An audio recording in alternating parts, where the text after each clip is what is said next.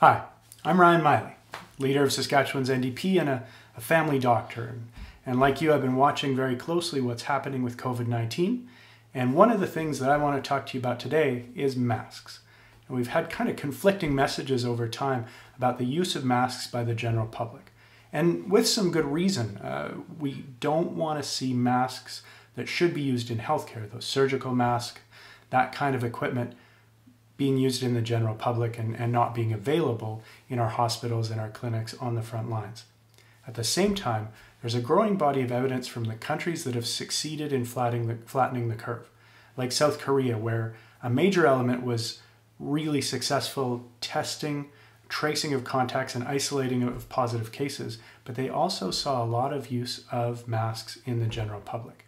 So what I want to talk to you today is about the use of cloth masks, but also a reminder that that doesn't replace the measures we're already taking. Physical distancing, not shaking hands, staying 6 feet away, staying home whenever we can. That's still the primary way of stopping the spread of the virus. Masks are an enhancement, not a replacement. So with that in mind, let's make a mask. All right, so as we go to make our mask, what are the pieces you need? You need some elastics. We've got a hair tie here, a rubber band. Some folks are cutting off the ends of old socks, whatever elastics you have around, a piece of paper towel, and a piece of cotton cloth. And that's the key, is to have cotton and paper towel. And there's lots of fancier patterns online. What I wanted to do was show you something you could do without a needle and a thread, and in a few seconds with materials you've got in your home. So you place the paper towel so that it will be in between the layers of cotton cloth. Fold once, fold again. Here's where your elastics come in, one on either end. Those will be your ear loops.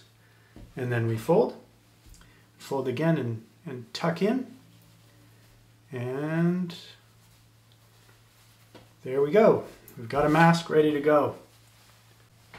All right, so there we have a mask that can help protect me and protect others as I wear it out in public.